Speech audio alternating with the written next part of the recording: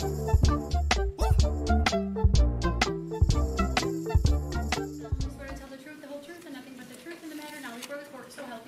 God, he probably walked into the scene.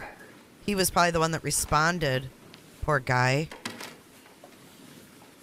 Officer Alex Wanish, W-A-N-I-S-H. Okay, and then if you could just make sure you stay close to the microphone so we can all hear you. And with that, Mr. Saunders, the witness is yours. Hold that microphone close to your chin. Officer, how are you employed? With the City of Green Bay Police Department as a patrol officer. And how long have you been employed as a patrol officer with Green Bay PD? Since April of 2019. And is that the totality of your law enforcement experience? I worked about a year and a half prior to that with City of Manitowoc. Okay. So about 2017 is when your law enforcement career started? Correct. And can you outline for us what training you received to be a police officer? I went through the 720 Academy at NWTC. Before that, I went to UW-Platteville for my 4-year bachelor degree in criminal justice. Okay. And what are some of your regular duties as a police officer? Taking any dispatch call that comes out, traffic, that kind of stuff. Sort of respond to the initial incidents? Correct. And then do you kind of conduct follow-through investigation as well? Yes, we do. Okay. Officer, I want to ask you about February 23rd of 2022. Do you recall if you were working in that capacity on that day? Yes, I was. Directing your attention to about 3:25 a.m., were you dispatched to a call around that time? Yes.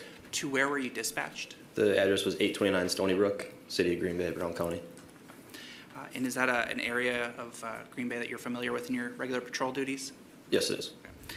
And I guess what area of Green Bay is that? It's the west side. I guess the closest major intersection would be Mason and Military. And what was the reason you were dispatched to that residence?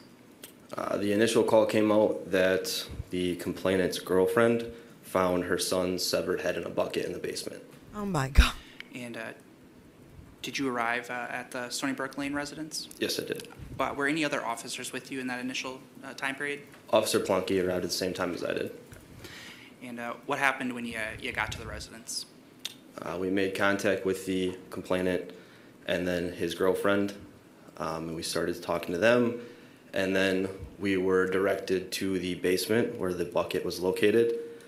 Officer Plonky remained upstairs just to keep an eye on the rest of the house. I went downstairs.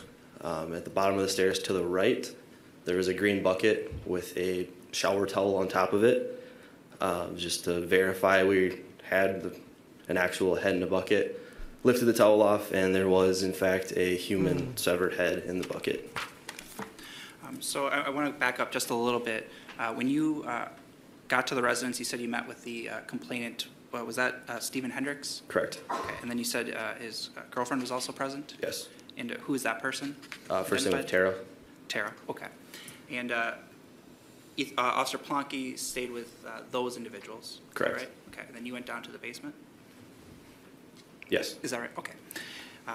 And you mentioned observing the bucket.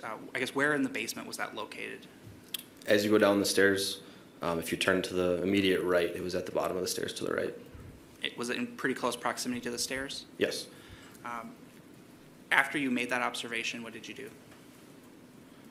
After I pulled the towel off? Yes. I had Officer Plonky come downstairs and just verify we had, in fact, found a human head in the bucket. And then we started to notify a supervisor and then ask for additional units. At that time, on February 23rd, 2022, did your department utilize body-worn cameras? Yes. Is that something that was operating on that day? Yes. And did you have a chance to review your body-worn camera prior to your testimony today? Yes, I did. If you were able to observe that here in court, would you be able to recognize it? We're going to see Yes, body-worn camera. Amica. Insert Amica here, for real. Your Honor, I'd propose to play Exhibit 2. It's approximately 6 minutes. Any objection? No objection. These poor officers and these scenes that they have to walk into. Can you imagine? Yep, that's indeed a human head in there. Poor guy. It's like, dude, I just wanted to protect people. I don't want to find heads in buckets. He'll never unsee that, you know? This is an Amaka moment here. They're getting ready to play the body-worn camera from the day that Shad's mother and boyfriend called 911. Oh, yes. Hey, Jason Riddle. They are excavating in Rex's house. Yep. And found a soundproof room. Here we go. Exhibit 2 beginning at 0 seconds. Be sure to check out my other videos and playlists for more true crime content. And if that's not enough, you can join our Patreon. Don't have a tinfoil hat? It's okay. We'll make you one. It's that easy. See you guys in the next video. See you later. Bye.